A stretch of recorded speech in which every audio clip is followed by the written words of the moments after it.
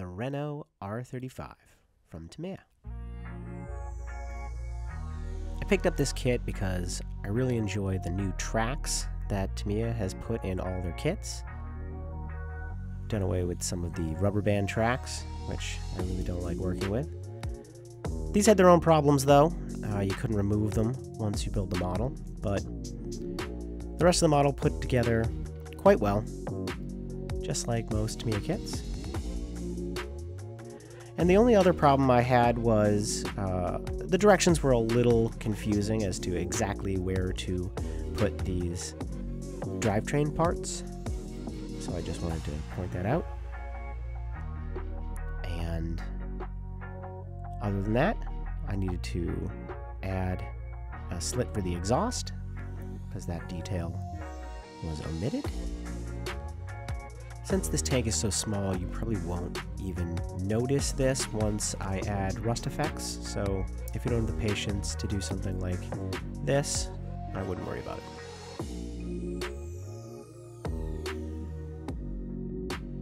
Next, it was time for the usual armor texture treatment.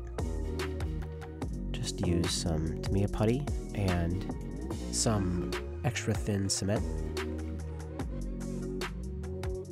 Then it was on to these tracks, which, like I said, worked really well.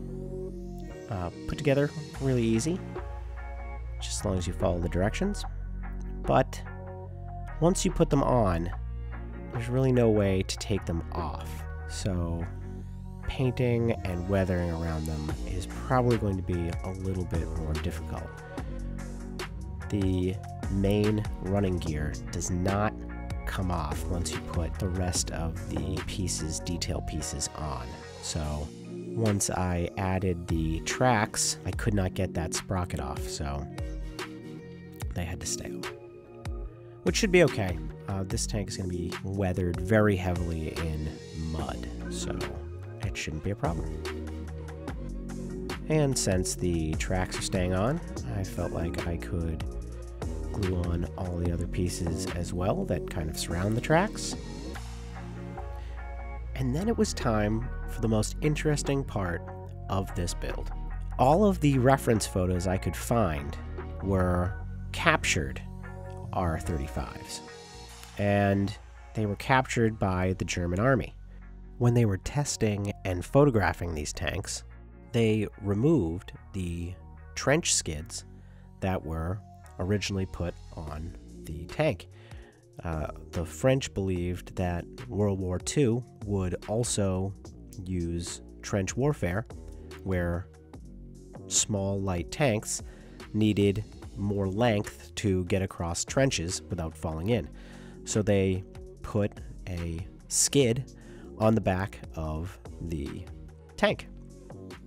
Obviously, World War II did not have much trench warfare, if at all, and these skids were not needed. But I'm not building a captured German R35.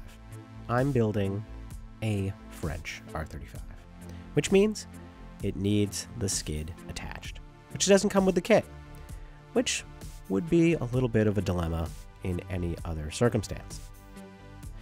But I am lucky enough to own a 3D printer, so I decided to design and 3D print a skid for the R35.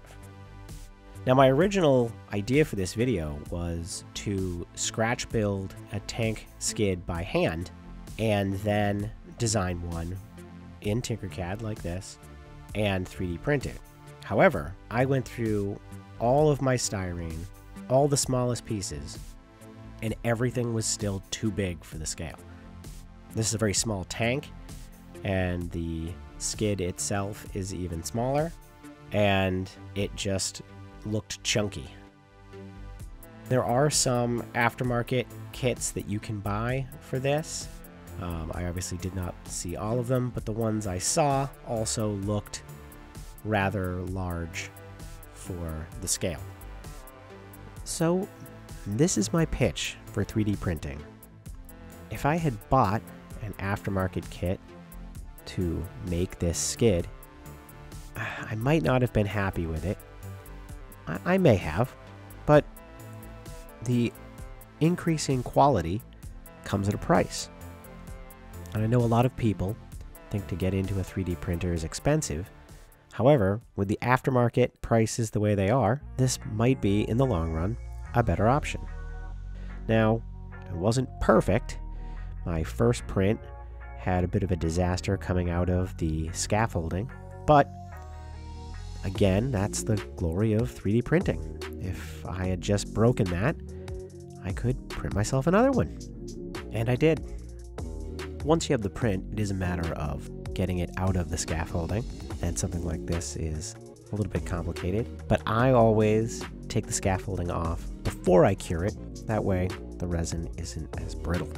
After that, you just need to use CA glue to attach it to the rest of the model, and you're good to go.